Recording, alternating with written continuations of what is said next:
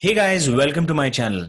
So, paid traffic is a great way to generate new leads, get more brand awareness for your business, and in some cases, also win new customers for your company.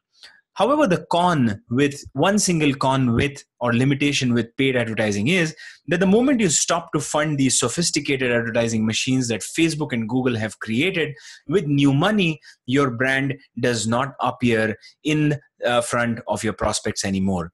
In other words, the more money you put into paid advertising, you actually keep getting your returns. Actually, it's a good thing too if you think of it. In the short term, if you're able to make sense of the of the investment you're making into advertising and the returns you're getting, if that is adding up for your calculations in business, then I would by all means suggest that you continue to pump new money into advertising.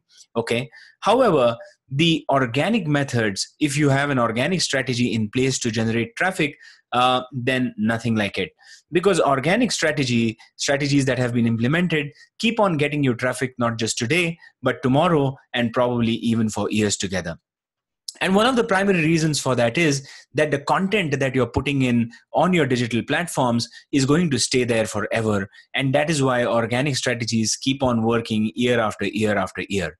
Well, all strategies are not made alike. So some of those strategies might give you a trickle of traffic. However, the other strategies, for example, if you have invested in search engine optimization and your blog is ranking on the top of the page, then you're going to get troves of traffic or a lot of traffic to your website or to the other digital platforms.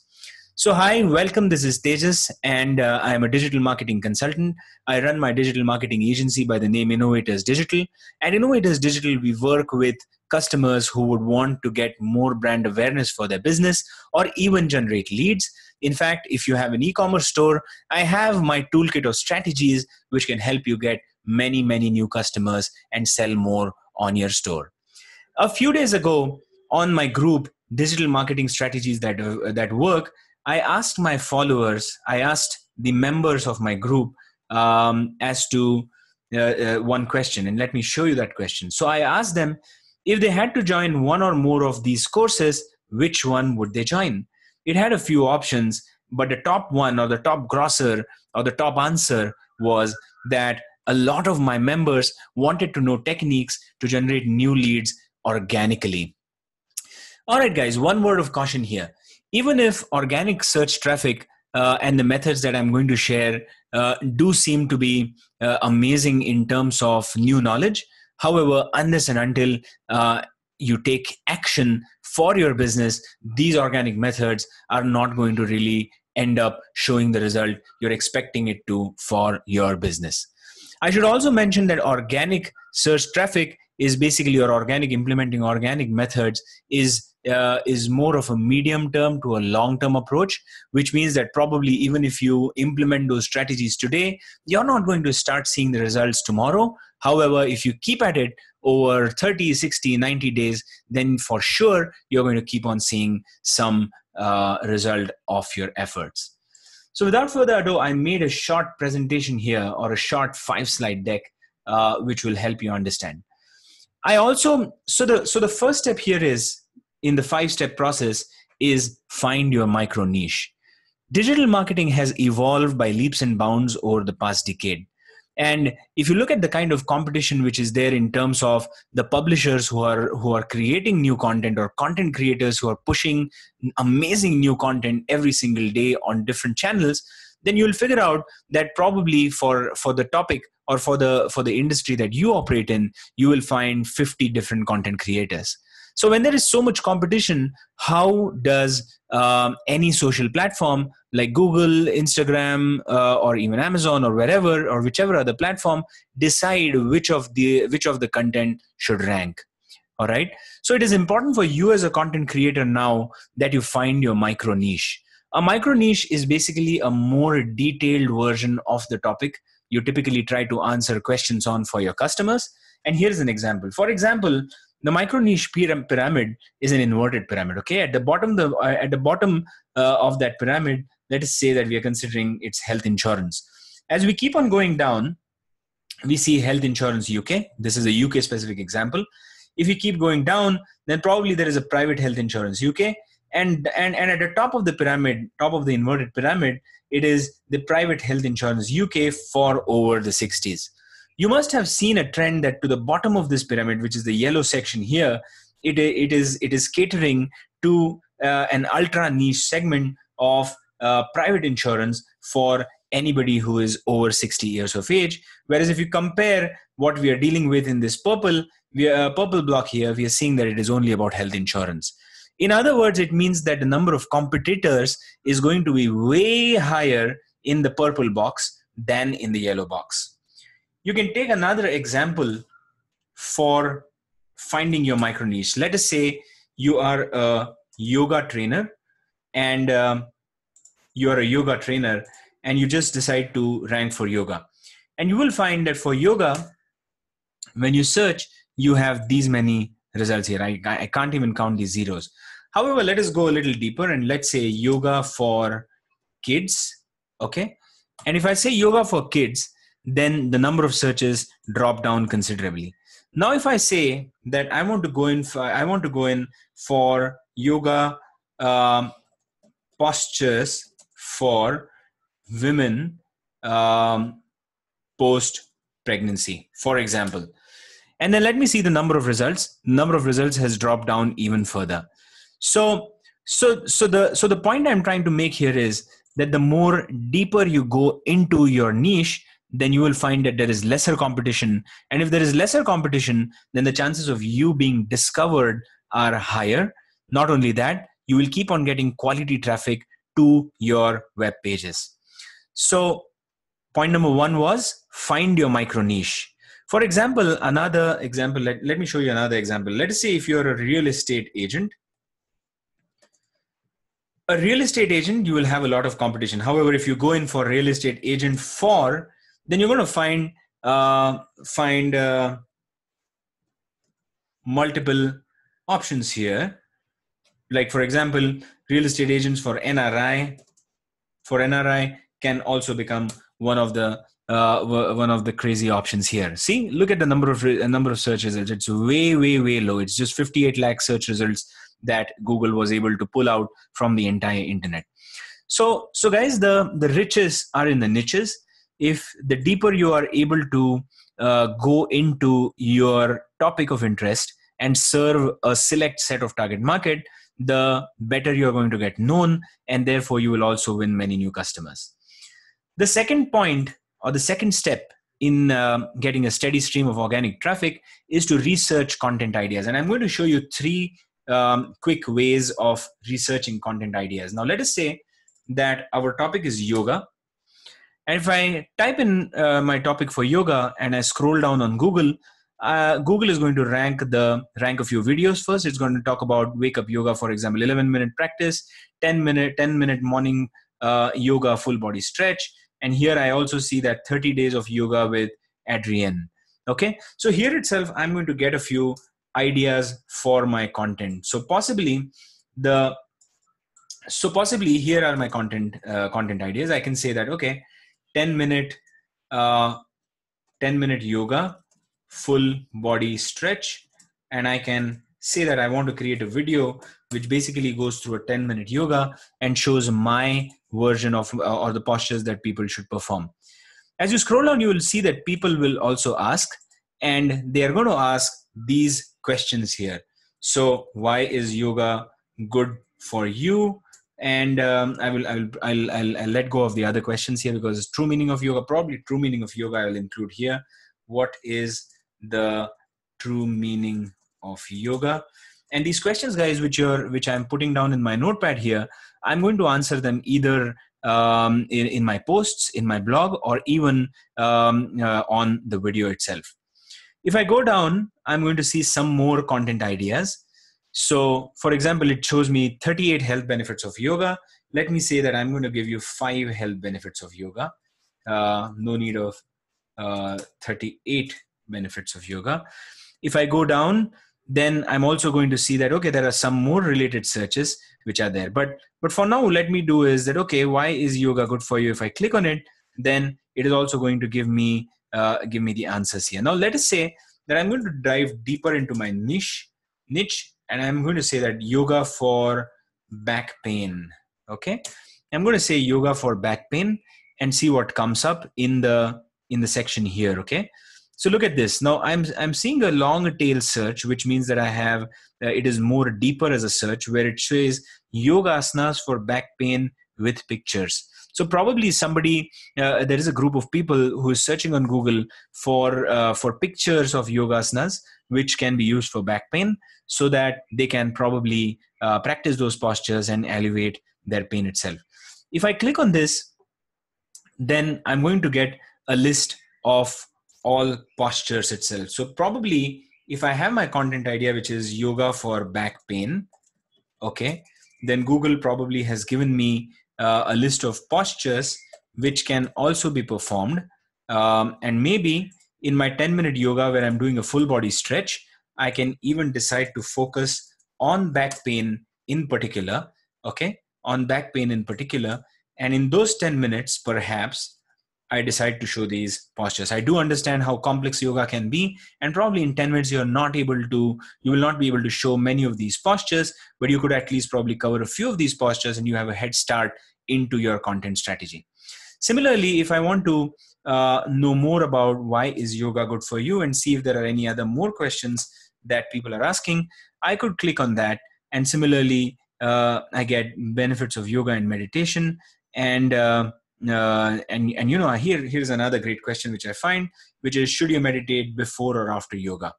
Okay, so should you meditate before or after yoga? So this is how I can find content ideas using Google. Now let us say the second way of finding content ideas is going to Instagram. And on Instagram, people will search content largely for using hashtags, okay? So when you go to your search bar here and click on yoga, you will find a list of hashtags which are populated. So the trick here is that you go to yoga, which is a more generic hashtag, and it has many posts related to that yoga, and try to find these top, and look into these top posts here, okay? So these top posts here before the most recent ones are the ones which have got maximum traction. So let me see that, okay, this one has got 665 hearts, 593, 198, 392, 778, okay, 2903. Now let me just look into this particular picture, because it has obviously got so many hearts, which means that the number of comments will also be high. So if I look at the comments here, I'm going to try and find a content idea, and see if there is something which I can find out. And I see that, okay, I don't see a content idea in the comments, but let me look here, lower your barriers. Okay, so this is just a motivational post. So let me look at this post here and try to search for a content idea. And I don't see a content idea here either. Okay, so let me see here. Do I have something? No, this does not have a lot of engagement, so to say.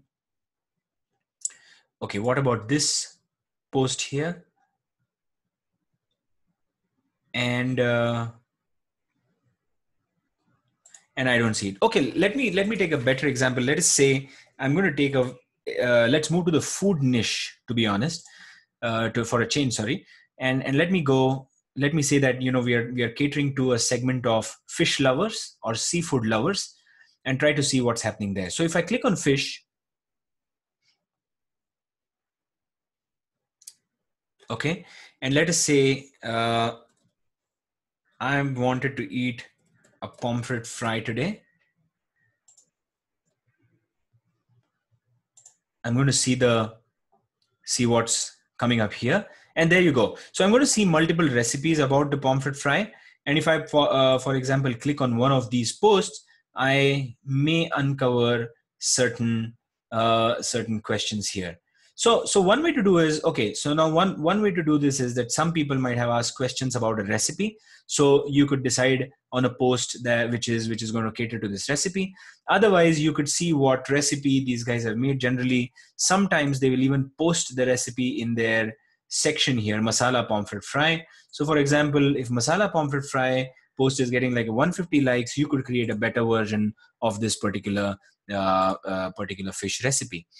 Going back to the yoga hashtag one more time, if we say that, okay, if you're looking at yoga poses to perform, okay, or let's say we tried to search for yoga for back pain. Let me see if there's a hashtag here, and I see 23,000 posts. I can go there and do my research in terms of the postures which are there, and look at this. So incidentally, we were searching for searching for yoga for back pain here, and we had got an entire list of postures. You're going to get another list of postures here, and you're also going to get a program here. So this content is trending on Instagram. You could recreate the same content and probably shoot a video for YouTube, or you could also create your version for Instagram. So that's a second way to research. The third way to research is, let us say, on Amazon. Amazon is one of the biggest search engines. So let us say that, I'm searching for yoga mats for workout. Let me go generic and not by gender, and I'm going to see a lot of products here. So generally go after the product which has a lot of which has considerably higher number of traction. So here I'm seeing 3614 ratings, and I'm going to go there and check what people like the most about this product, and it tells me that the yoga mat was about 6 mm variant and all of that. The length is good. It tells me that it's light in weight, easy to unroll, black in shape, and blah blah blah. I could even go into a 1-star rating and see what is not cool here. If the total number of ratings is less, and if I'm convinced about the product that I'm basically seeing here, then you could use the Amazon search to also recommend products which are related to your topic, to your followers. So for example, if you're doing let us say that you're doing a video of a posture sequence for yoga for back pain, and you are showing all these postures on camera, you could even add a plug which says that, okay, I feel that you should go ahead and buy a yoga mat which comes from XYZ company. Another tip here is that there's something called as affiliate marketing. So affiliate marketing is basically when you are trying to sell, you're basically promoting products which have been made by somebody else.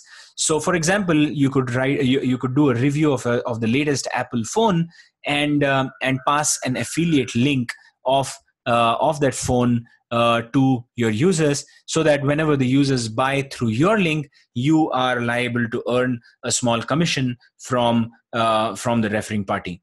In this case, similarly for Amazon, for example, if this is a product that you want to promote, then you can generate your own affiliate link, which basically looks like a web URL.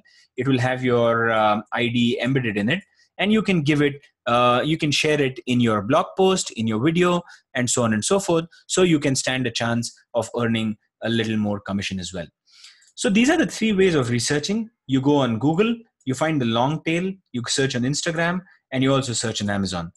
The third step in the process is basically creating content. Okay. And creating content, I'm going to give you 3 types of content which definitely work well when it comes to social media. Type number 1 is a listicle. So it is an informative content that educates. Basically, you're giving nuggets of information to your followers, which they can quickly look at and pick the ones that are most relevant for them. I'm going to show you this listicle, so do not worry.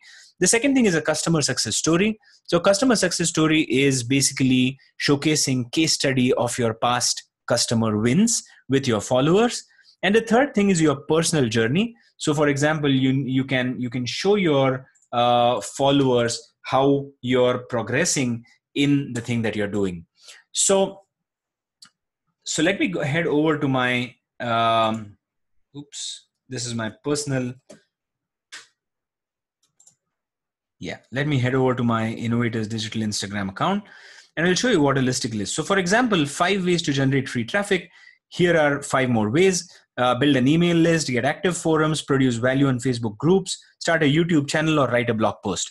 Now, this is something which I call a listicle, okay? And a listicle is basically informative post, which is going to educate the user so that the user can pick whatever is relevant for him. So for example, if I if building an email list interests me the most, then I'm going to pick this and go ahead. So this is how you inform and educate your people, your followers. The other thing is showcasing customer success stories. So for example, um, here is how you can do it. Here is a case study which I made for the past work that I had done with a fashion and a lifestyle brand, and I basically wanted to showcase that every dollar or every rupee which was invested had generated 84 rupees in return for one of these campaigns which I ran for this fashion and lifestyle brand. So you could create a case study which is similar, and you could also give a call to action on your social platforms saying that, hey, if you want me to work with your brand, you can also reach out to me on this email address. The third thing is showcasing your own journey. So for example, if you see these photos here, this is behind the scene of one of my employees. Here is in scene. Here is another photograph from one of the workshops which I conducted. Here is one photo from the workshop where we were answering questions. Here is a photo from the time when I met an influencer. Here is an in-class photo and an after-class photo, so on and so forth. You could also generate your journey. If there has been something which is very inspirational about your journey in your topic, you could also share the same with your followers. Another pro tip here is that whenever you create these content ideas, it actually makes a lot of sense to create a plan for about 30 days, so that once you've created the content plan and worked with your designers to build those designer sets and captions as well, you don't need to worry about running out of content. Okay, so once you have 30 posts ready for example 30 days or whatever your frequency is, probably 15 posts in a month, then all you need to do is you need to take that content and post it on your social media channels. And that brings us to the next point, that selecting the right channel mix. Okay, now there are so many social media channels which are out there that it can get super confusing to basically even understand where to start. So I picked up this list of channels which you're seeing on the screen, and I'm going to go through them very quickly. First is Facebook and Instagram. Second is LinkedIn, blogs, videos, or the newest kid on the block, so to say, which is the podcast. Okay, so Facebook and Instagram. Now, if you are a B2C brand where basically you're offering and selling your products or services directly to your customer, maybe if you have an e-commerce store, or maybe you're selling via Facebook and Instagram directly, then obviously you should go in for Facebook and Instagram.